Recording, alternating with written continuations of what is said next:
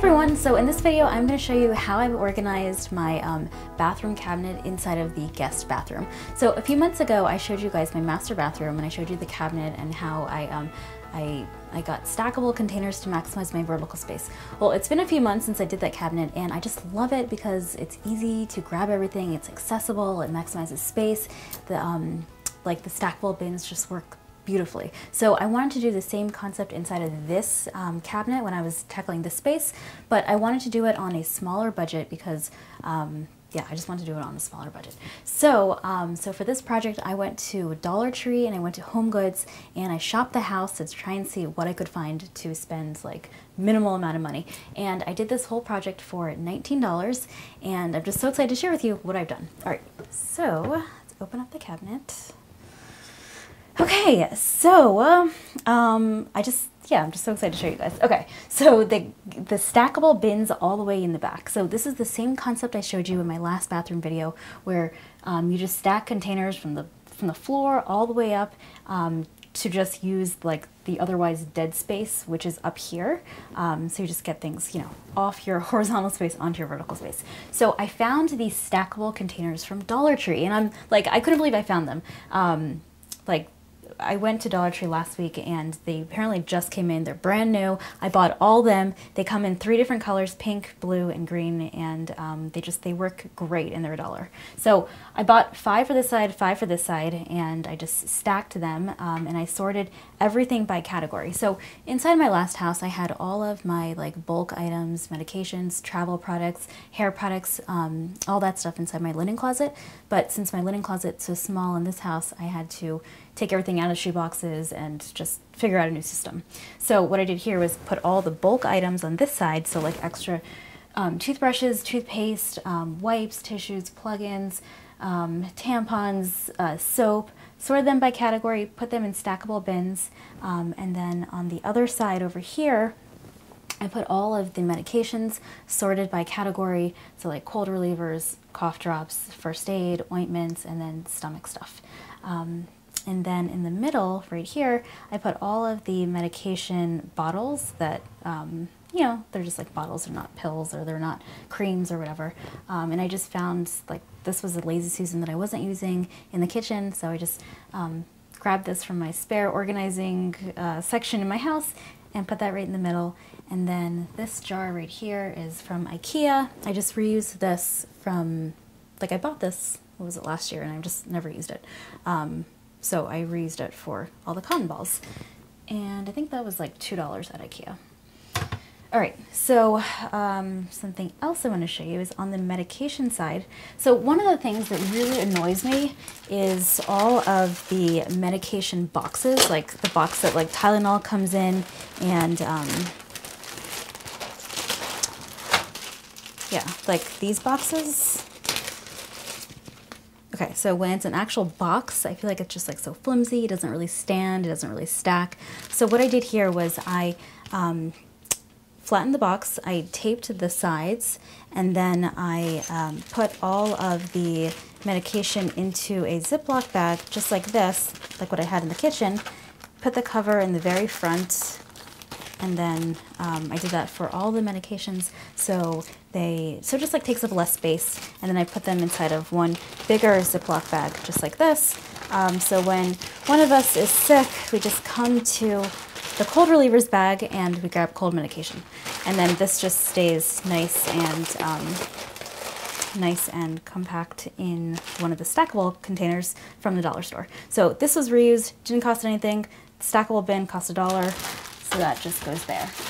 So it just goes to show, if you just shop the house, you can find things that aren't necessarily for organizing products, but you can reuse them as organizing products. So I did the same thing for all of the cough drops, flatten the box, put the cough drops in here, put them in a baggie, put them in there. Same thing with the first aid, took them out of the box, put them in here. Ointments did the same thing. In the back of the cabinet, so I have an extra blow dryer, so I've been having like a lot of bad luck with blow dryers. They keep breaking on me, so I'm keeping a backup one just in case inside the guest bathroom cabinet. And what I did was I just hung it on the bathroom pipe, so just wrapped it and then just hung it right here, and it's not really interfering with anything. Like it's been there for a few months now, and it's not like damaging any pipes or anything. It's not too heavy. So that's just like kind of like a built-in hook that I'm using. So I liked that. And then on the doors, I found a over the cabinet door hook, which was like so hard to find. I found it at Home Goods for $2, and I was so surprised I found it because it's name brand, and it's just a really nice hook. And so yeah, so I just put it right here. I put a little bit of museum putty behind it, so it doesn't move, it doesn't swing. And then I put all of my travel size cosmetics inside of my travel cosmetic bag. So basically I just use my travel cosmetic bag as an organizer itself, stored everything inside of it, just like this. And then it just hangs nicely on the over the door hook right here. And it doesn't interfere like opening and closing the cabinet. It just stays nicely on the hook and yeah, out of the way. So then you just maximize your door space by adding something right here. So that just opens and closes really nicely. Okay, and then on the other door, I found this over the door basket, over the cabinet door basket from Home Goods also, and it was $7. So it's a little bit more expensive, but it was still less expensive than if you would have paid full price for this. So this is also name brand. The brand of these two products is Inner Design. Inner Design makes a lot of organizing products, a lot of hooks, a lot of baskets and stuff, and they're all really well made. They last, they hold up. They're a little bit more expensive, but you can find them cheaper if you shop at like Home Goods and TJ Maxx and Marshalls and stuff. So this was $7. It just clips onto the cabinet just like this. What I did was I put a little bit of museum putty. Museum putty is just like, it's just a putty that you put behind something or underneath something so it doesn't move. So now this basket is not going to move because the museum putty is in place. And you can buy museum putty on Amazon. You can buy it at the Container Store, maybe I don't think Target has it. Container Store and Amazon.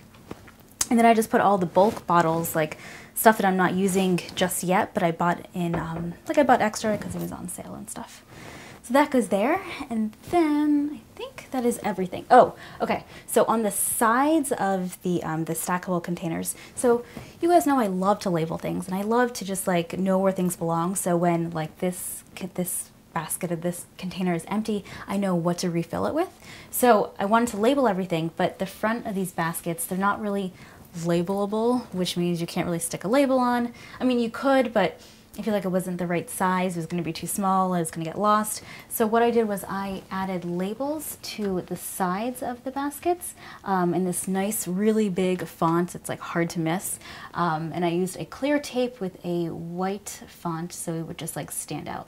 So now when something's empty, I just look at the side and I say, okay, the cough drops are right there. And now I know that I'm out of cough drops and I can go out and buy more if I need more. All right, so that is everything that I did here. So as you can see, I've totally maximized my space. Like I still have empty space right here. I still have empty space right here. This goes here. If I wanted to bring in like more bottles, or if I didn't want to buy this because I didn't want to spend $7, I could easily put these bottles in the back of the cabinet, or I could put them on the sides of the cabinet and I would still be fine.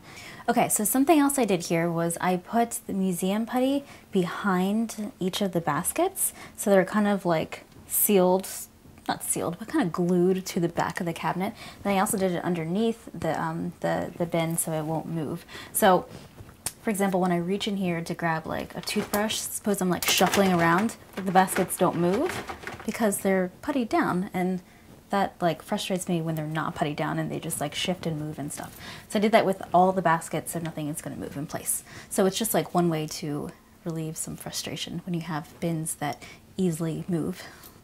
Okay, so that's how I'm organizing my bathroom cabinet inside of the guest bathroom.